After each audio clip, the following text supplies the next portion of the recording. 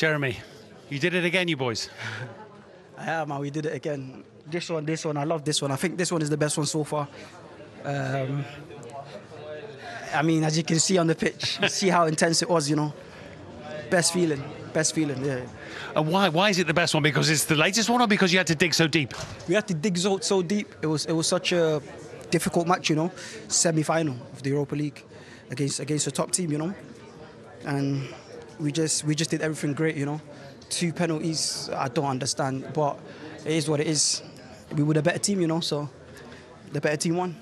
And one of those days, sooner or later, is going to come where nothing goes in, and maybe at one point you could have thought, you and your teammates tonight, it just won't go in. Yeah, nothing was going in. I had a big chance as well.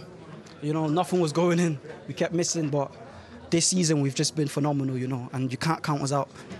Not even for a second, you know. We deserved this win, and we backed it up, you know. We backed it up, so yeah.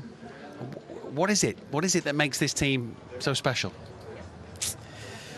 I think it's just the team bond we have, you know, the team bond.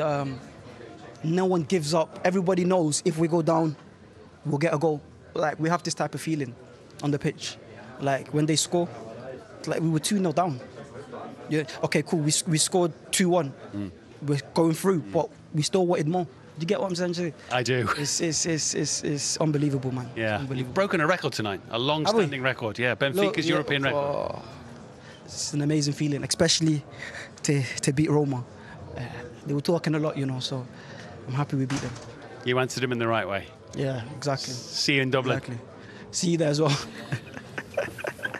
Thanks, man.